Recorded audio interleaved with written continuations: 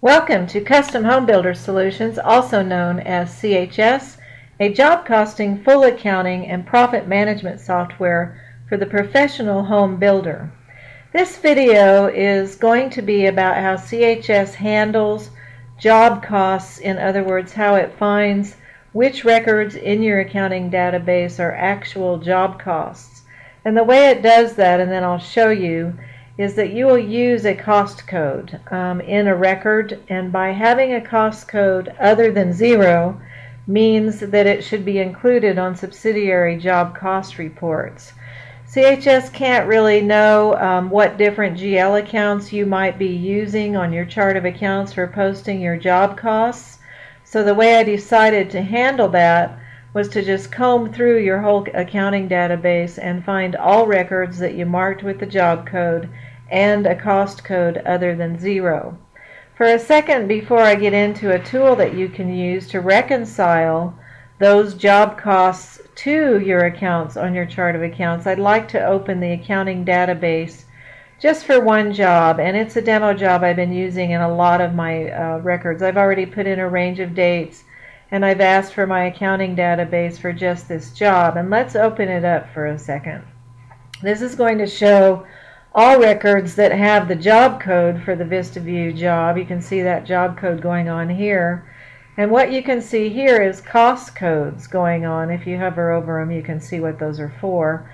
But this is your accounting database, so it's showing you general ledger accounts and the balances in the account for what I searched for, which was for that one job. Now this is called direct construction costs in our set of books, which is under work in progress on our balance sheet until we finish the job. And it makes sense that almost everything here in this particular account would have a cost code on it. And quite often people think that because they use this, because it's the most commonly one used in NAHB, they think that their job cost reports should match this total. In our case right now it does, because if you scroll down and you watch that cost code column as I scroll down, you'll see there's a cost code other than 0 in every single column. But now notice when we're in the place where we've been posting our deposits, construction loans payable, we have a 0 cost code. That means CHS, and it shouldn't, won't pick up these deposits as job costs. It's a contract deposit, another thing to do with deposit. So all of those are 0. So right now you can see that if we ran a job cost report for everything in our accounting database with that cost code, with that job code, our job cost report would tie right to the balance in the 1430 direct construction costs. But let's see what happens if we go post something to another GL account, and then I'll show you the tool that you can use that will make it handy for you reconciling in your head your GL accounts to your subsidiary job cost reports. Your job cost reports, like I said, I'm going to repeat, do not care what GL accounting number you use to enter an entry. It just looks to see if there's a cost code other than 0. So let's go home here and let's run post a bill real fast, and let's say it's the only job we have going in the year 2015, and so we need to pay general liability insurance, and we've talked to our home buyers, and that's Capital City Insurance. And let's say we have a bill in, and let's do a job related bill. And once this opens for Capital City Insurance, you're going to see that our default general ledger accounting number that is dropped in is not that 1430. It's one on our office expenses for general liability, but we want to have it there, so we go ahead and deduct it from our taxes this year, etc. And that's up to you and your accountant whether you really do that or whether you do put it to 1430. But my thought is, let's go ahead and get our job in here. My thought is that you might want to go ahead and deduct it, but not the rest of your job costs. But you've gotten your home buyer to agree to let it be a job cost because it's the only job, and any insurance that you're paying. And I happen to know in my cost codes it's way down here, 9992 on this person's account. And let's just play like this is in December. 15th, my birthday. And 1, 2, 3, 4, 5. They've given us an invoice. And we'll just call it 2015 GL insurance. Just get rid of that whole word. GL, let's just call it like that. And I don't know what it'll be. Let's just play like it's $4,000 to make it easy for us right now. And let's go ahead and post that bill. We have put a cost code on it, but we're not using the 1430 GL account. For whatever accounting reasons, we are doing this, but we want a cost code on it because we want it to show up, a cost code other than 0.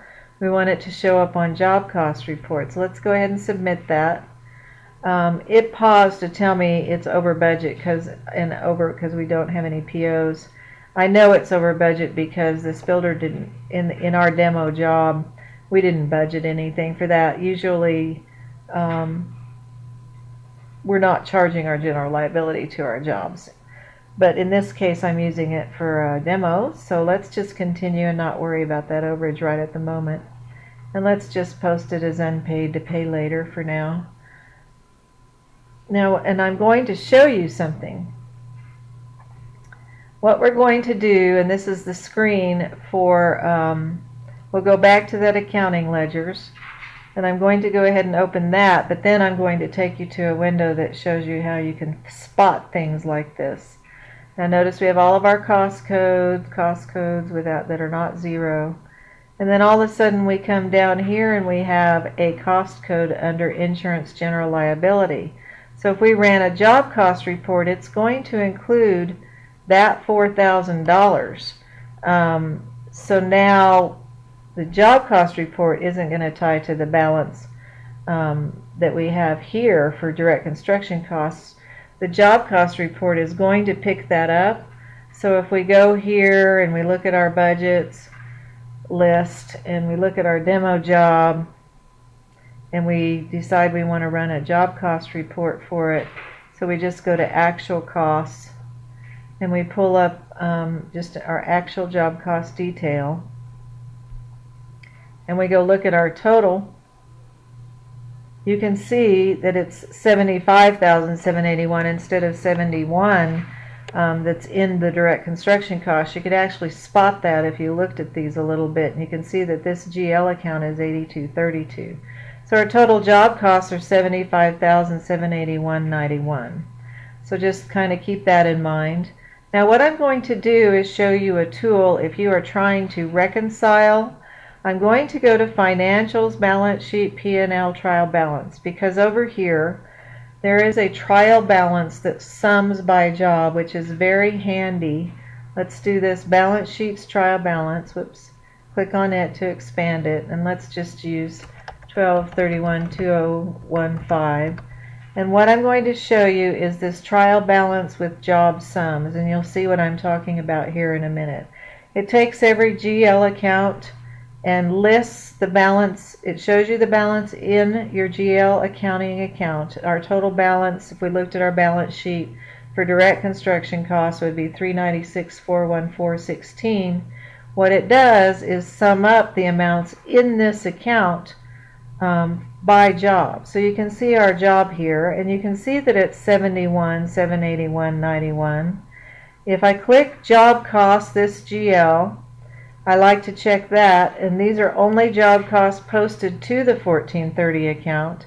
In other words, you'll see down here cost code not equal to 0. That is tying for us right now. I'm going to post one with a 0 cost code here in a minute to the 1430. Then here's job costs other GL, so that can be real handy for you to find what other GL account has cost codes in it besides that 1430. And why that will help you some figure out why there's 4,000 more on a job cost report than there is in this direct construction costs. You can see all job costs, all GLs for this job. In other words, this should tie to your job cost report. It's going to group them by your GL account. You can see we have all these 1430 and by cost code. And then all of a sudden we have this GL account with a job cost in it also. This ties to the actual cost report that we opened a minute ago. But it can help you spot what other accounts actually have job costs posted to them. Like I said, CHS doesn't care when it's doing a job cost report about what GL account you used. It just combs through. Now this one will show not job costs in this GL. In other words, you're looking for something that you may have posted to direct construction costs and there's no records, that you may have posted with a zero cost code. And you might be wanting to look for those just in case you did enter some bill and you put it to 1430. It should have been a job cost, but you left off your cost code. I probably don't have to go demonstrate that. I think anybody listening to me can probably figure that out. If I ran over and I did a bill right now for, who knows, the framing laborer, and I put a zero cost code on it and the job code, and it'll let you do that because you're needing to do that some for accounting for other things. It warns you a little bit that you're doing that, but if you put a zero cost code and you use this GL account, that will not show up in the job cost for this GL because it's only going to look for things that don't have a GL account. But it would show up if I click this link for not job cost this GL. So that could help you. There's two things that could happen. One is that for why this number is not tying to some job cost report, maybe you used a different GL for one of your job costs, or you posted something to this account that has a zero cost code. Now once you close the job, etc., the journal entry that happens will have a zero cost code. If I was closing the job, I'd be taking this 71,781 out of 1430 and probably putting it to cost of sales, etc., and that journal entry will have a zero cost code, and that would show up here if you went ahead and clicked not job cost this GL. But hopefully this would be showing zero once you've done this.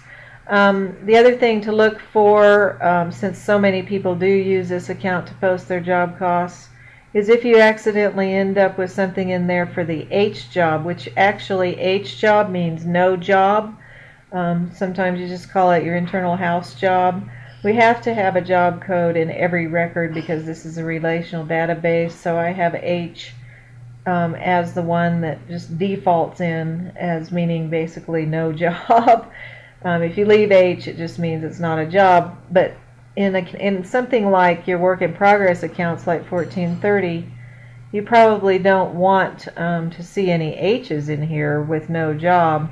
So you can spot those and drill down on them, and also see if there is an H. You won't have all these job costs drilled down. You'll just have the drill down for the entire account. When you click on this number here, you'll be able to see what makes up that. See all the entries that make up that balance right now as of that date.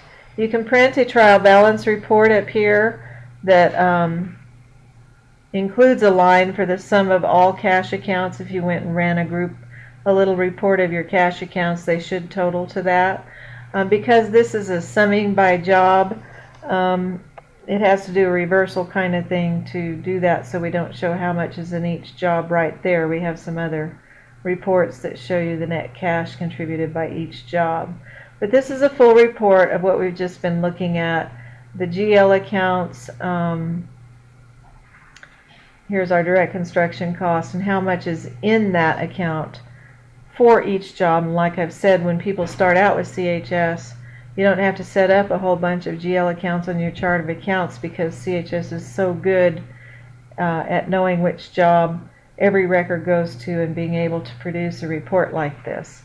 But hopefully these tools help some accountants, people trying to reconcile job cost reports to the balance on their balance sheet for things that are in progress, etc. Hopefully some of these drill down tools would help you by opening this window like this. This is a Pretty handy tool for reconciling your job cost reports to your actual accounting books numbers. Hope that helps, and thank you for watching.